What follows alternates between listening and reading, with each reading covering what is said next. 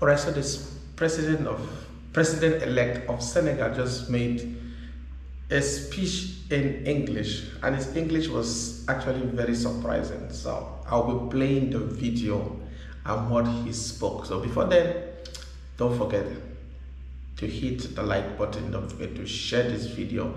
Don't forget to follow if you're not following. All right, so let's move to the video and hear what he spoke about and read his English for me.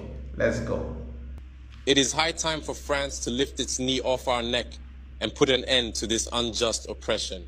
Centuries of misery, human trafficking, colonization, and neocolonization have caused immeasurable suffering. It's time to put an end to this cycle of oppression. It's high time for France to leave us alone. It's time for France to take a cue from its European neighbors and learn a valuable lesson in independence.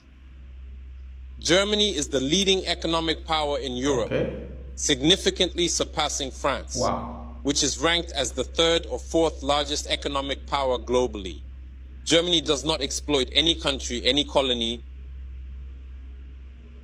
I can mention Italy, I can mention Spain, who had colonies before, but who do not exploit anyone, who do not interfere, who do not impose leaders in their former colonies.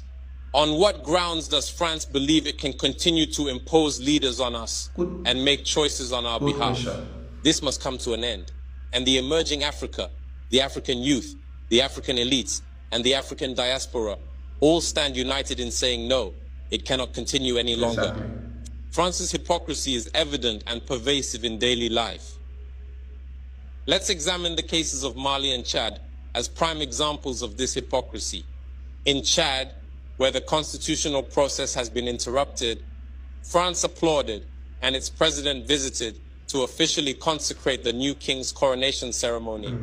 In Mali, where it is not the constitutional process that has been interrupted, but the transition process, France has condemned and even packed up its things to say that it is leaving Mali. That's hypocrisy. It's the double standard. It is the double language that France employs in its dealings with Africa.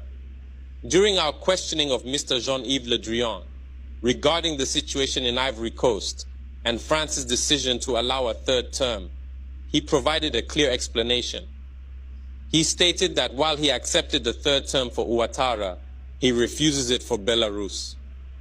He emphasized that France has condemned the situation in Belarus and has actively encouraged the European Union to do the same.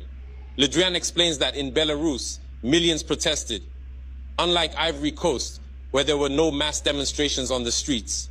This is how France deals with African issues.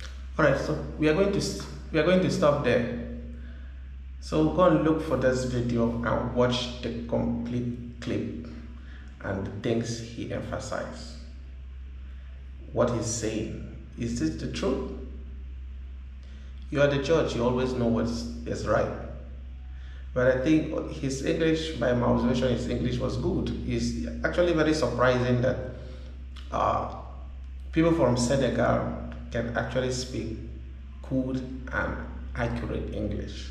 Yeah, always know that they speak French.